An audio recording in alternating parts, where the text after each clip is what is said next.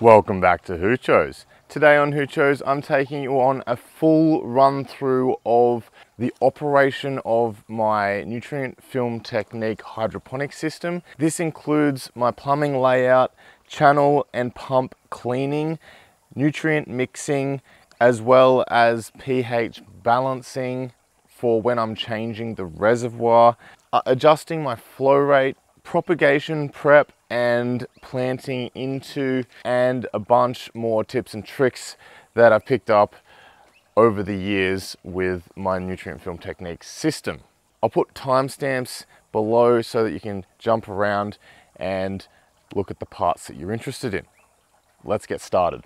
So the greenhouse is in a bit of disarray at the moment. There's a heap of nutrient deficiencies. Some plants are bolting where I should have harvested them ages ago. Plants flowering. I've got pests, infestations. I want to clean up this whole area and I want to take you along for the ride because I think I want you to see the maintenance required on an NFT essentially. So in the system at the moment, we've got, these are the sugarloaf cabbages. These will be staying. I've got some rocket here, which is bolting at the moment. Well, it's beyond bolting actually, it's flowering. I've got a ton of cos, which is bolting. This is just bok choy, but you can see here some nutrient deficiencies in the leaves. This is, I'm pretty sure this is because my nutrient solution, it's very low. We're down to about 150 liters maybe. And I'll tend to have this all the way up as high as I can. So over here, we've got some more rocket, which is also flowering. You can see evidence of pests in the greenhouse here.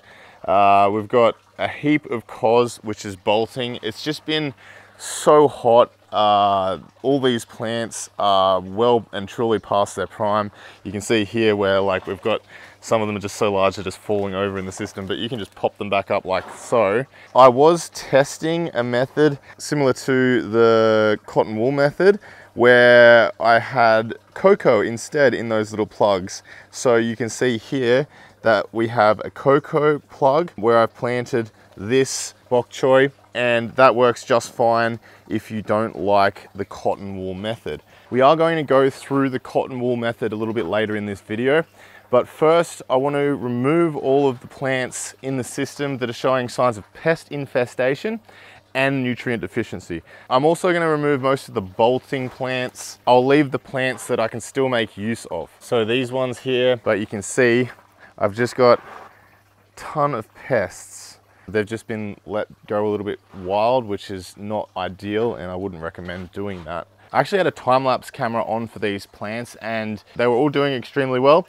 The main problem I actually have with this system is I probably have too many plants for my requirements at home. I make meals for one person, which I could probably survive off like half or a quarter of what I have here.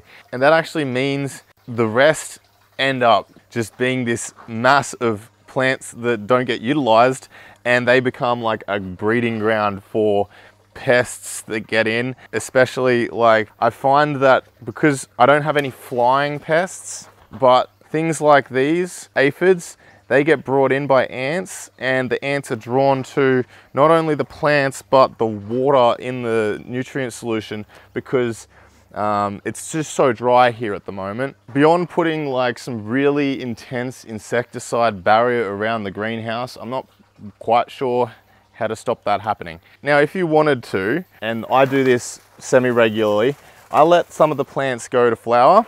And this one's gone to flower. This is a red oak leaf lettuce.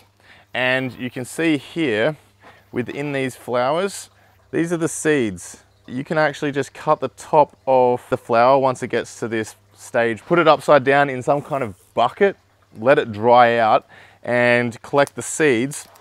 And that will just save you money on purchasing seeds. This is how I manage my seeds. So I'm just going to chuck this into a bucket, and then once it's dry, collect all the seeds from the flowers. So let's get rid of the infested and nutrient deficient plants. Wow.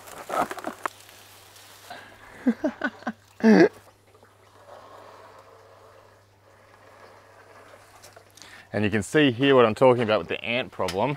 All the ants just scurrying away, because there was a ton of aphids just on one of those leaves, and That's what they've been doing.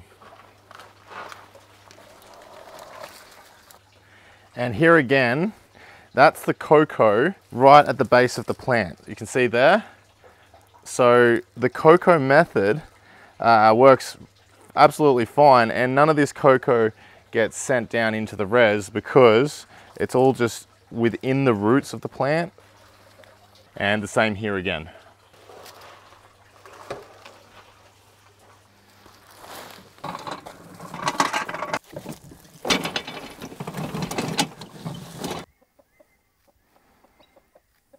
They're gonna have an absolute ball.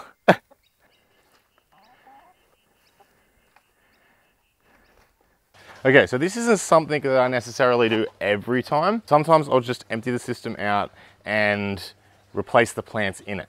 But because there was so many pests on the system this time, I want to give it a nice clean because there might be some eggs and there's a lot of it's just pretty dirty at the moment, so I kind of want to clean it. I don't particularly worry about inside the channels, but this is where the design of the system comes into play, because I've got live plants in this row, so I won't be taking that off, but I want to take these 2 rows off. Down here, I've got the feeders for the system, and they have taps on them. So I can just turn the taps off, which stops the flow to these channels, so I don't have to stop that channel running.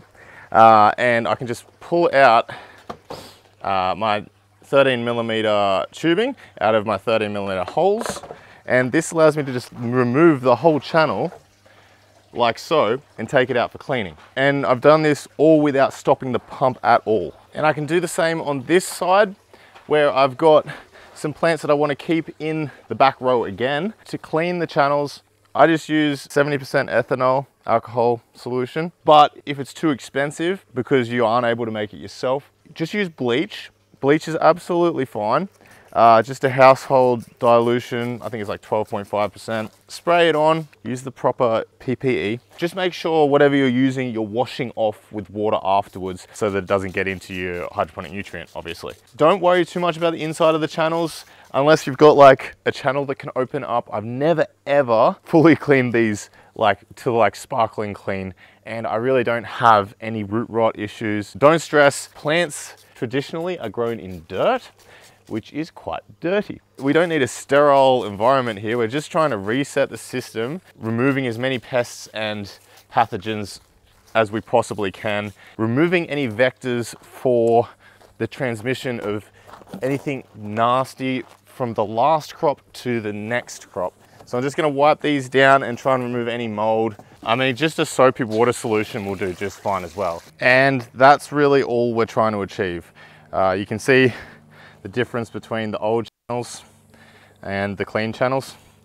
So not perfect, like I'm not being pedantic, just trying to get them presentable again.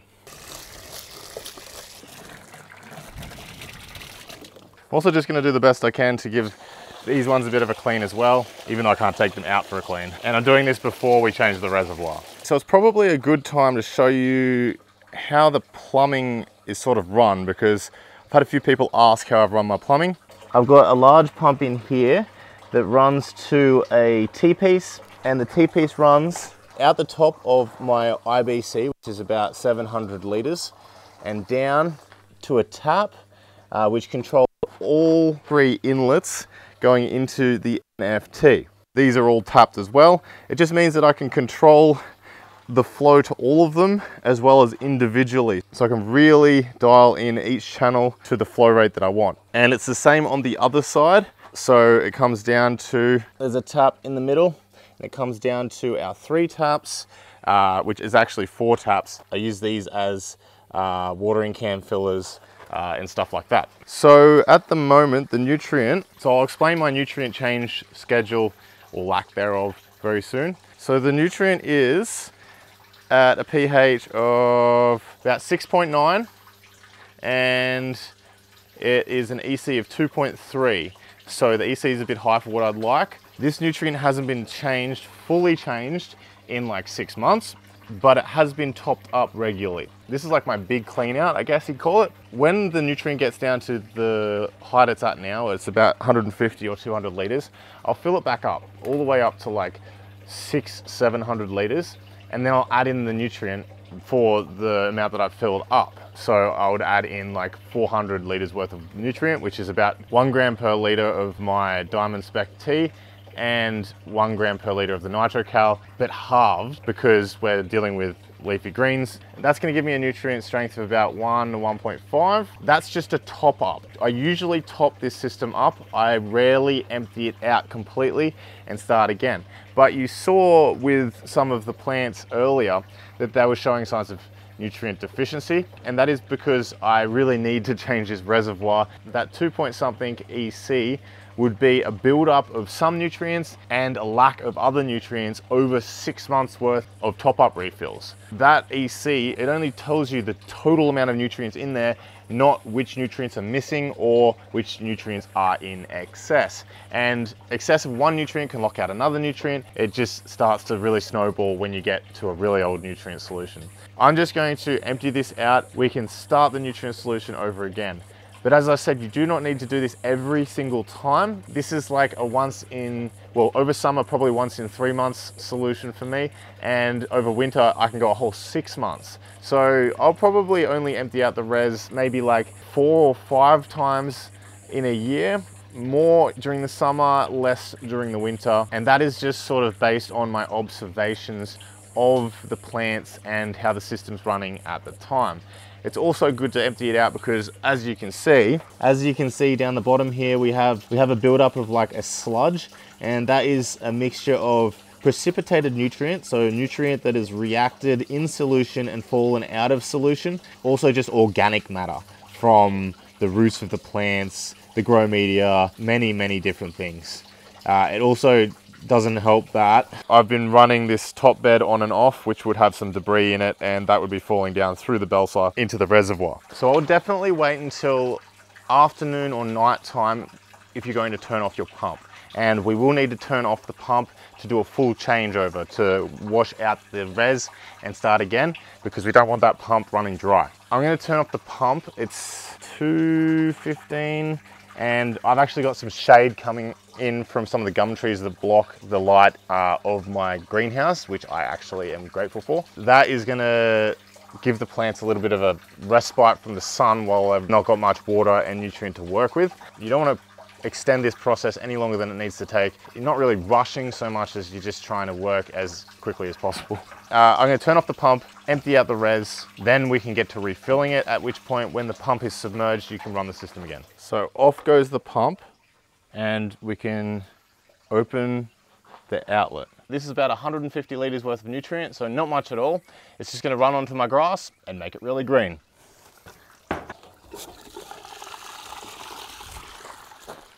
Just using a hose or something, we kind of want to stir up that mess at the bottom so it exits out through our drain. I'm just going to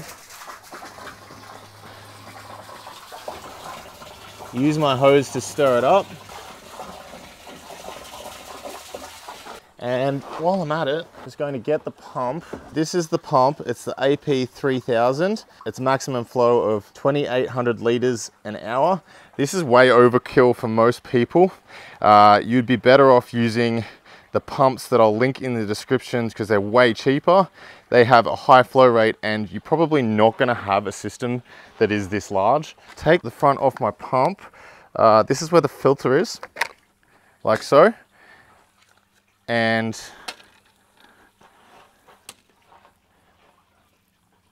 you can see how disgusting that is.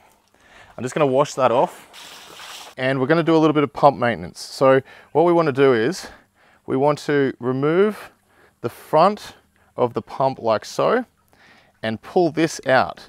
Now this is the impeller and you can see how it's all gunked up. This is just a magnet that is turned by the pump. And you can see here where it slides in, and it's just full of gunk, and I'm going to clean that out as best I can. And once you're happy with it, you can just slide it back in like so and place the front back on like so. And this is where you adjust your flow rate, so you can just have it completely open or completely closed. Completely closed is higher flow and completely open is lower flow. So I have it somewhere in the middle. Place our filter back on the front and place our cover back over.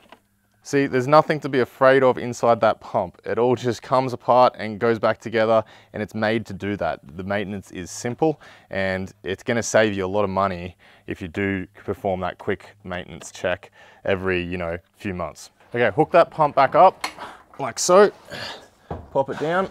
You can see our res is looking better already. I'm just going to use the hose to get the last bit of trash out of the bottom. So I'm pretty happy with that amount of cleaning. I'm going to close the drain and I can refill it with the float valve. So drain off, refill on, and I can just leave that now.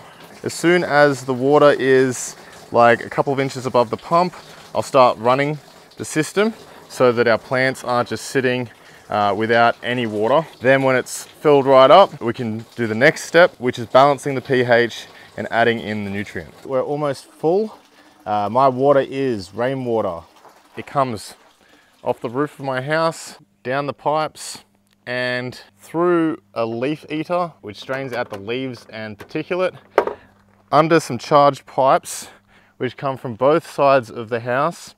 And I also have catchment on the studio, which also drops through a leaf eater. And into these two about 27,000 litre rainwater tanks.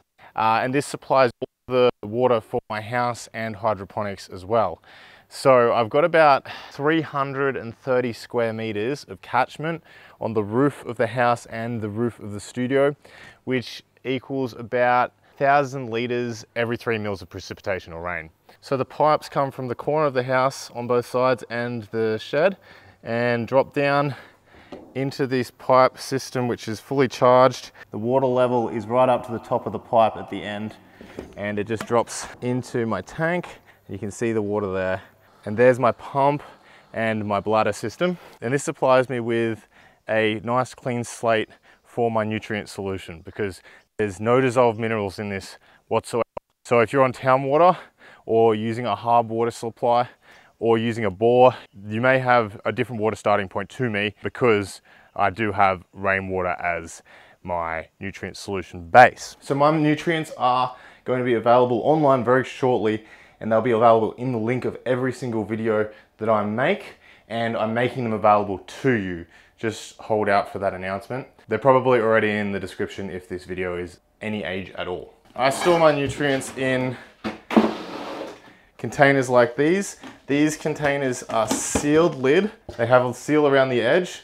And the reason for this is because the nutrient will absorb moisture from the atmosphere if they're not in a sealed container. So I keep my nutrient in sealed containers. I just use a scoop that I have in both of my containers, and I just use that to scoop the nutrient.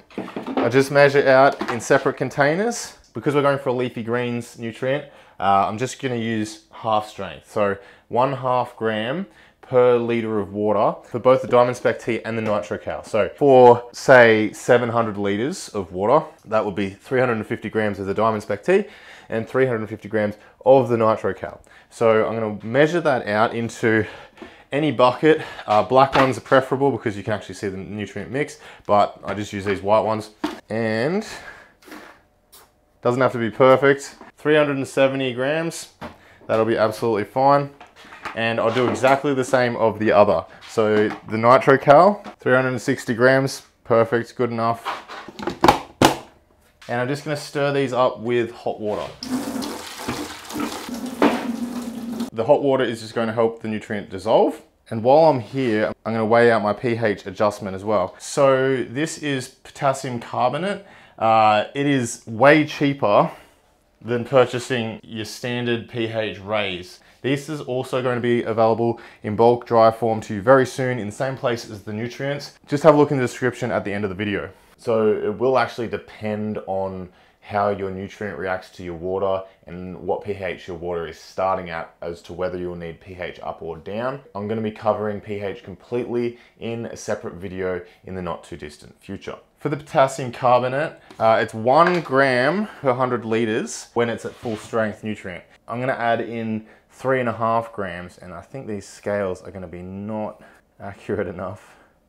We're up to 4 grams. 4 grams will be fine. 4 grams replaces what would be 40 mils of the pH raise. So I'm just going to mix that into water, and we can add this in first. The float valve has stopped the tap running, which is important because I guarantee you, you will leave this running, and if you're like me and have tanks, that is the worst thing in the world. Turn this off, unplug it. The amount that you need to pre-adjust your nutrient is going to be based on your water and your nutrients. So don't just take this and apply it to your water, because it's going to be different. That's the one thing I can't really give you an answer for. You're gonna have to add in your nutrient the first time and see how much you need to adjust it based on your water and nutrient. Take a note of it, how much you've adjusted, and then just pre-adjust the water next time at the exact same rate as last time. Not much should have changed. Full strength nutrient will change your pH more than half strength nutrient, which is why you kind of have to adjust it dependent on the strength of nutrient. Now, the reason we add it in first is because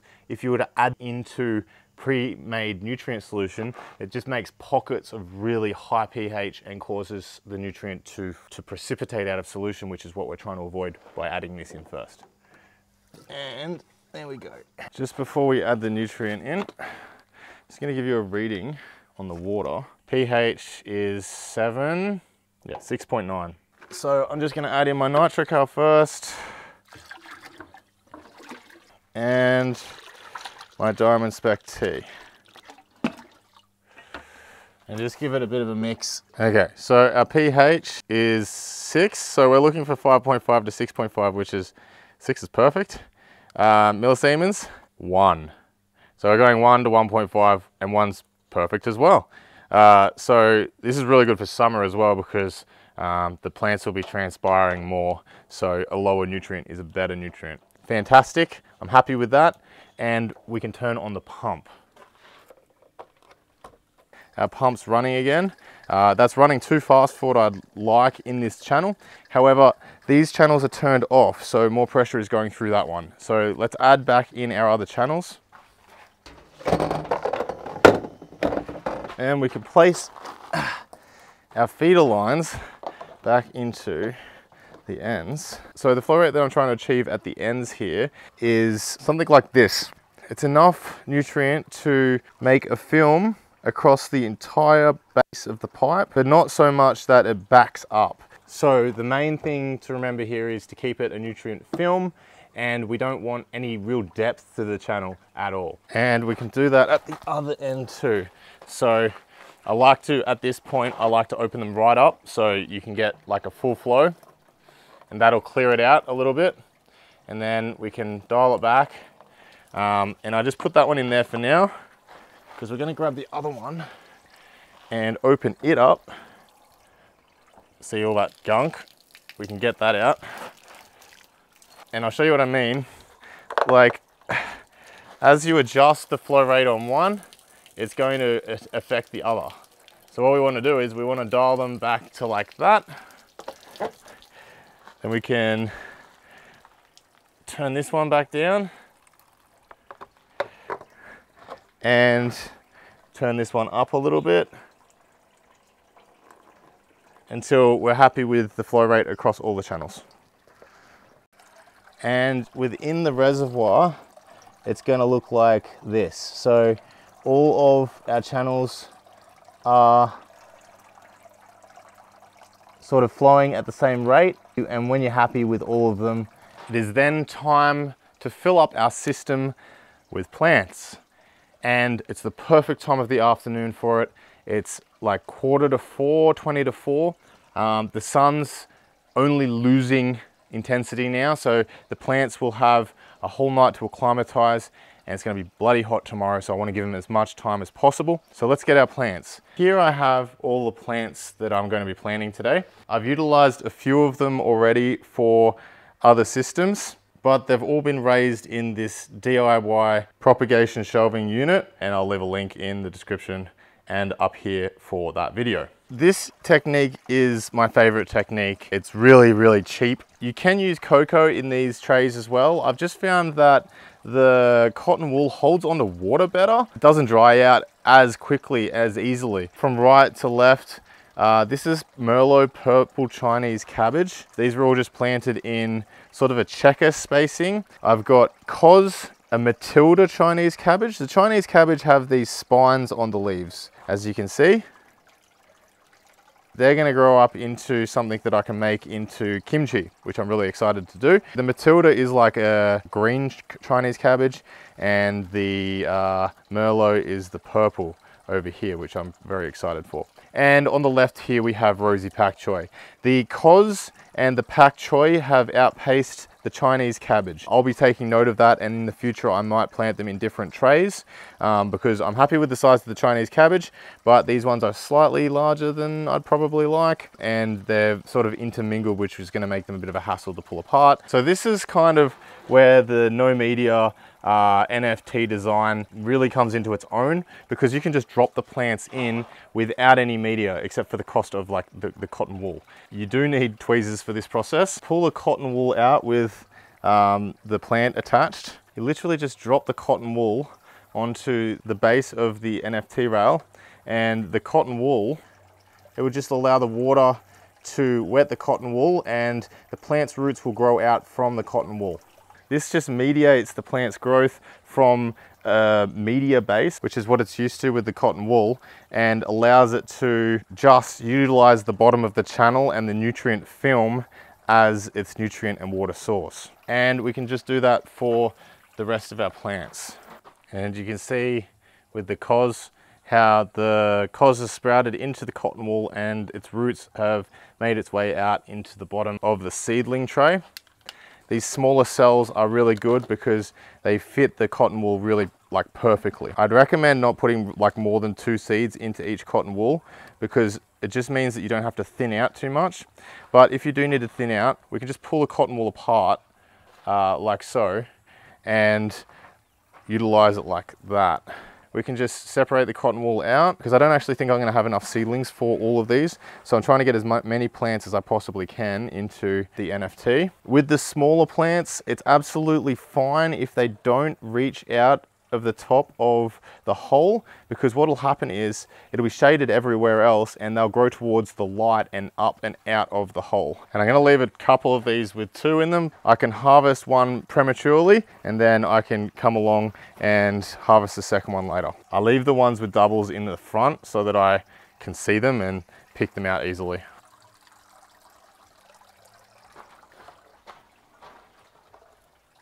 Okay, so we're pretty much all full.